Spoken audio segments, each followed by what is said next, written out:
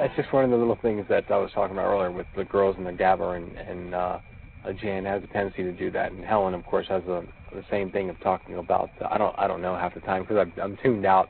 I'm more concerned with when the tide is going down or when the tide's coming back up, or what we're going to eat for the day, or if we're going to go to explore that island over there, anything like that. More the necessary thoughts for the day as opposed to the unnecessary. But again, when it comes to that, we do tune ourselves out because it's just one of those situations where as long as she's doing the work, she can talk as long as she wants. As long as she's cleaning up, keep talking. Just make sure you're cleaning at the same time. Keep rambling on about unimportant things, but make sure those soup bowls are clean. Keep talking about your cat or your songs or your recipes, but at the same time, is the soup ready?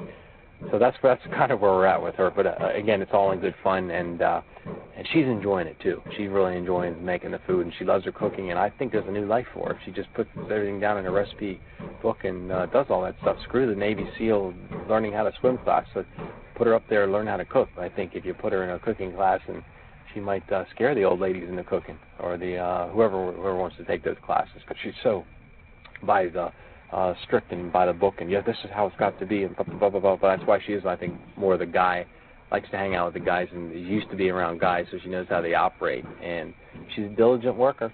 Can't say anything, can't take that away from her. Can't take that away from her. Like I said, she's a little scatterbrained, still losing stuff, but where's my shirt? Where's my shirt? Where's my shirt? Almost every other day. Always misplacing it, or something happens with her stuff. But besides that, keep cooking, making that soup. Keep shredding that coconut. I'm not complaining. It does help out, especially when we're out there clamming and doing some other stuff.